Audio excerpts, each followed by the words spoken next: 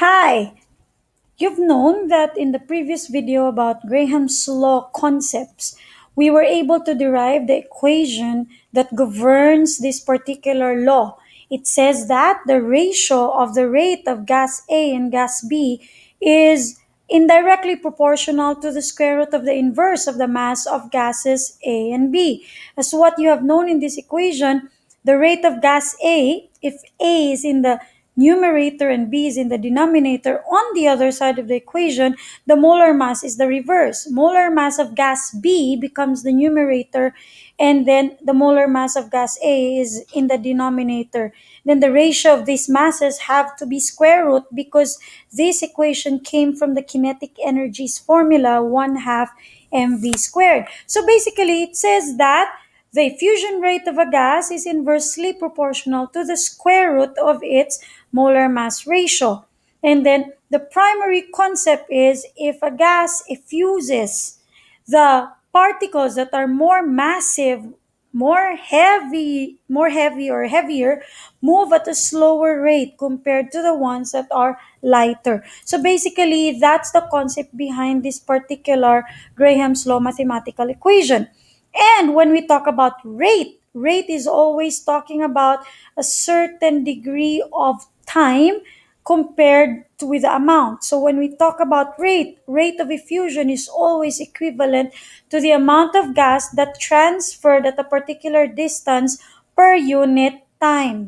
But again, when you say rate, it should be always taking note of the time. So the slower it is, it takes a longer time to travel a certain displacement. If it's lighter than the time it takes to travel a particular distance for this particular amount, takes shorter amount of time. So that's for rate of effusion. So basically, these two have to be remembered about Graham's law of effusion.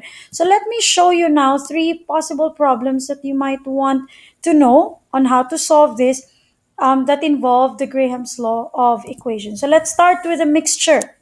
Problem 1, the mixture of helium and methane gas is placed in an effusion apparatus. When we say effusion apparatus, it's an apparatus in which you put a hole where gases can possibly escape.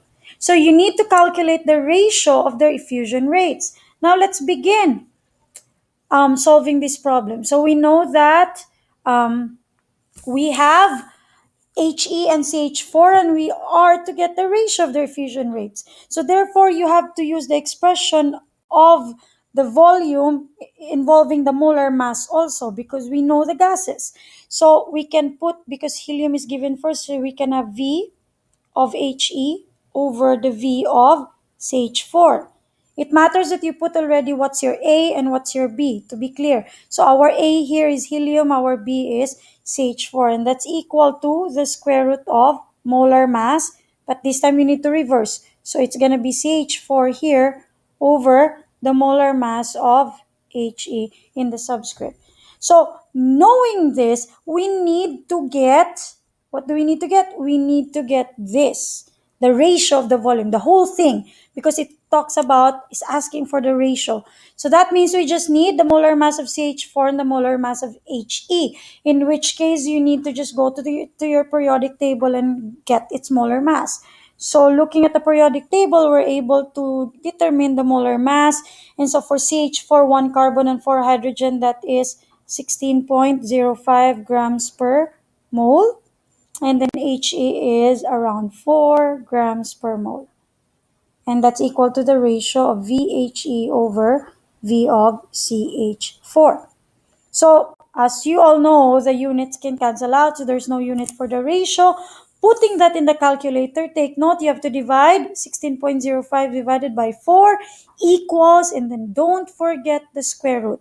So the square root of the quotient of 16.05 over 4 is equal to 2.00.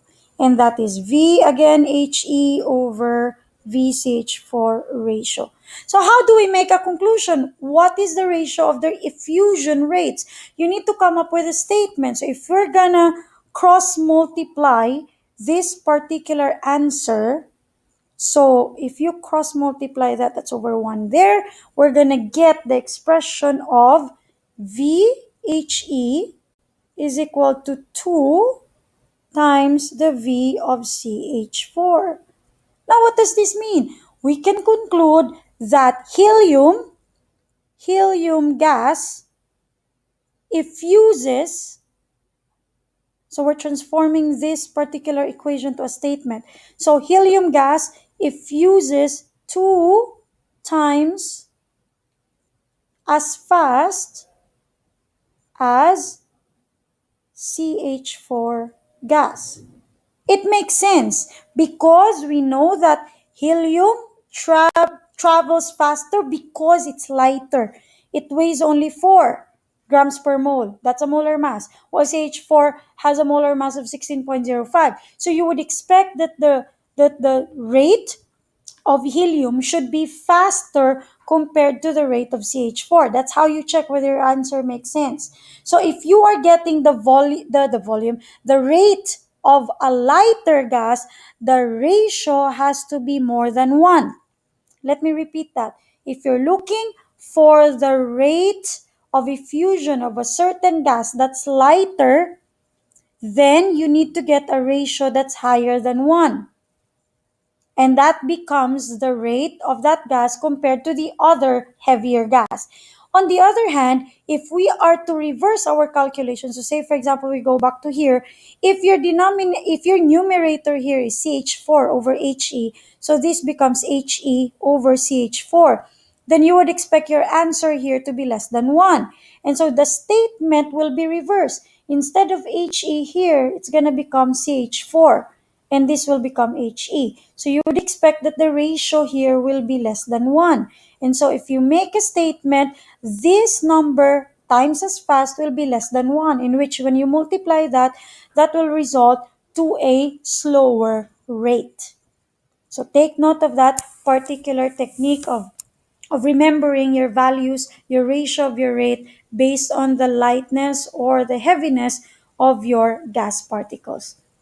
So please do this again on your notebook, write them down, and solve this once again. And if you have some questions, can you please leave a comment in this particular video? I will try my best to really answer you so that I would know what you're thinking. So kindly solve this on your own and try to understand it and make sure that you understand the concept. And then if you have any questions or confusions, kindly leave a comment below. Okay, so now we are going to proceed to the next problem, which is about the Graham's law still. So problem 2, it talks about the rate already. You are given the rate. So it diffuses at a certain rate, 0.462 times, and it's unknown. So unknown is always denoted as X, unknown gas. That of nitrogen gas, so you don't know one gas but you know the other gas, at the same temperature. Calculate the molar mass of the unknown sample of gas. Molar mass is mm, so basically it's obvious that we're gonna use our expression that we use in problem number 1, in which, because unknown gas is mentioned first, so we can put it in the numerator.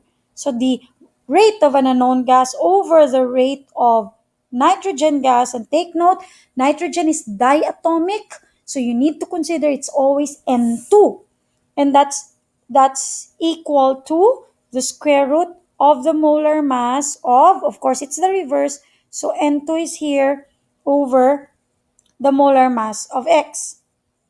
Now, why did we do this? Again, let us look at the problem. It says that an unknown gas effuses at a rate of 0.462 times. So, if we are to transform this phrase to an equation form, the unknown gas effuses at a rate of 0.462 times that of nitrogen gas. So transferring all the V's on the left side, we can get an expression of Vx over Vn2 is equal to 0.462. So now we will be able to transform this equation to solve for the molar mass. Now I want you to be able to solve this. So since you are to get the molar mass of N2, please derive this if you can get this. Molar mass of N2 over molar mass of X square root is equal to 0.462. Now I want to stop this video and look for the next series to solve this. Thank you.